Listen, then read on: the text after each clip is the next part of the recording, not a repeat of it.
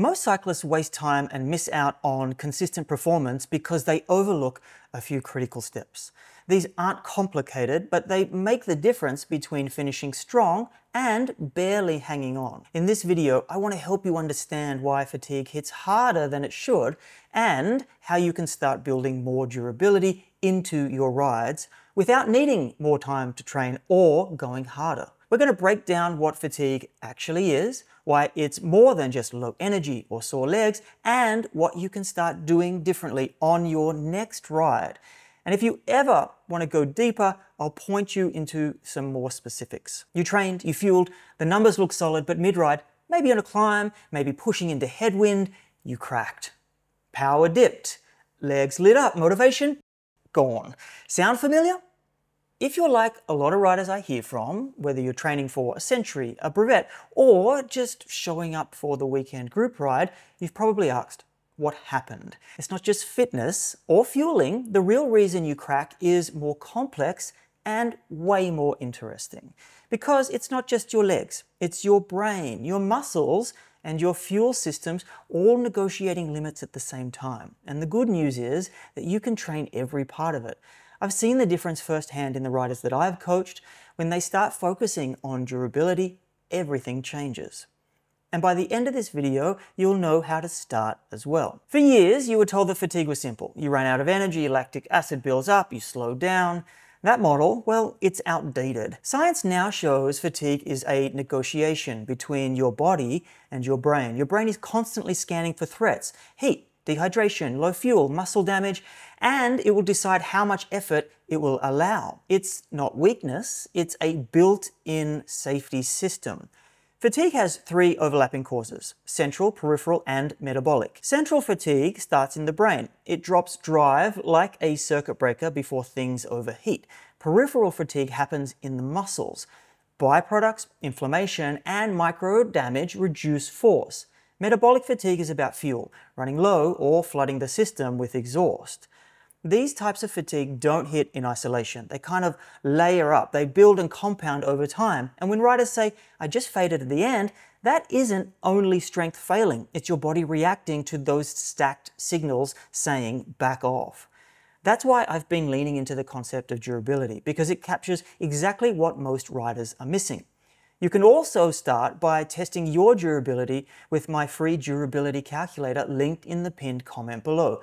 When you sign up, I'll send you everything you need: the athlete durability guide and a structured test file to easily determine your own fatigue power reserve. Now let's talk about Lucas, an athlete that I coach who prepped for the Peaks Challenge. If you don't know, Peaks Challenge is Australia's premier one-day sportive, an ultra-endurance beast with over 230 kilometers and 4,000 meters of climbing. Year one, Lucas went out hard. Too hard. On early ramps like Tawonga Gap, he pushed well above threshold to stay with the front of the pack, and it felt great until it didn't. By Mount Hotham, his power nosedived. Cramps set in, his heart rate drifted down, even as perceived effort soared, and the rest of the ride turned into survival mode. He gave it an 8 out of 10 for suffering. Hot, dehydrated, mentally fried, he spent the final 100 kilometers just trying to finish. So what happened? Fatigue in all three forms: central fatigue from overpacing, peripheral fatigue from heat and muscle strain,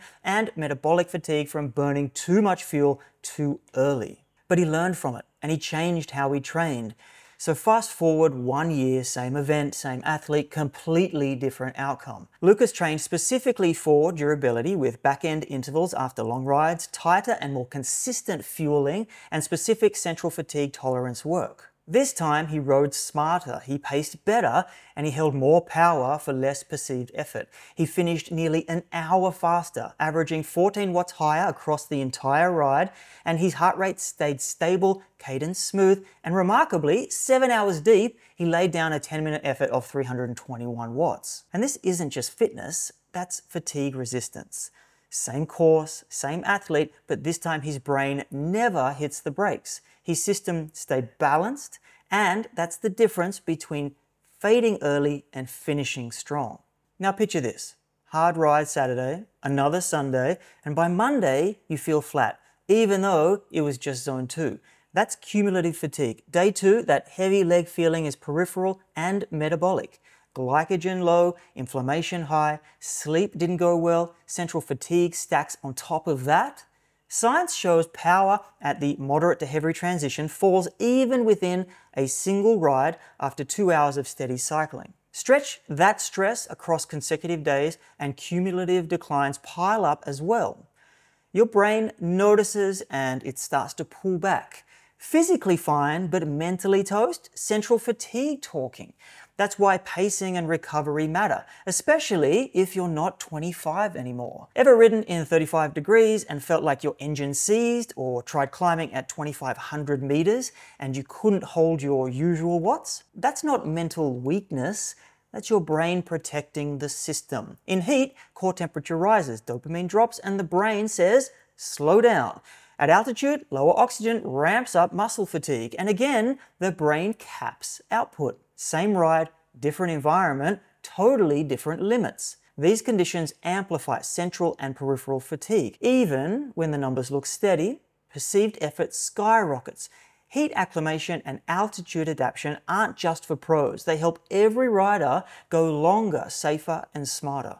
And durability, your ability to hold performance as fatigue builds, it's not your peak power, it's what you can do after 3, 4, or 5 hours in the saddle. Even if you're short on time, you can build fatigue resistance. Do intervals at the end of long rides. Fuel early and consistently. Try brain endurance training. This is short cognitive tasks after rides. Durability isn't a trend. It's the missing skill in most training plans. The separator between strong starts and strong finishes.